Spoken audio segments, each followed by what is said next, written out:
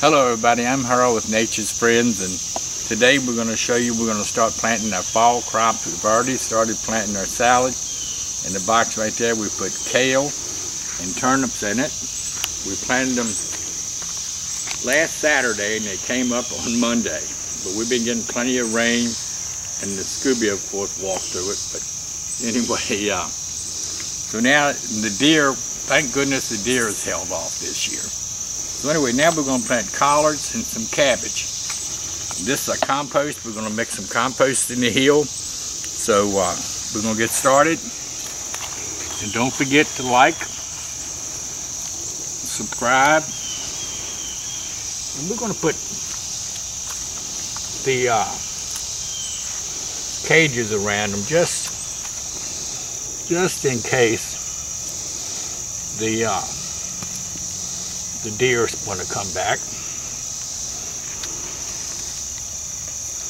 So Harold, how are you doing on spacing? We're going to plant these just like a tomato, but 12 inches apart, 2 feet apart. Yeah, 2 feet. And this compost is some half-pound stuff. And I hope it does good. Okay, press it. So it's supposed to rain tomorrow, so it's going to be perfect for them. So we'll show you after we get finished what the box looks like with everything in it. Okay, we put 12 in this box. So the box, you don't have to have them so far apart. So now, just for a little added security, we're going to put our tomato cages around them. And hopefully the deer won't even bother them. It's just kind of added security, but I'm sure if the deer wanted to eat them, he'd put his nose through there. Well, I hope he don't get his head hungry.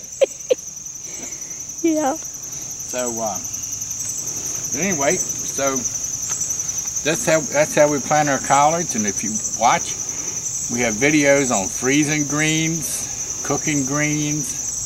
They're really good for you. It's green and healthy. So, don't forget to subscribe and like us and hit the little notify button to notify when we put new videos on. So until next time, thank you for watching and have a great weekend.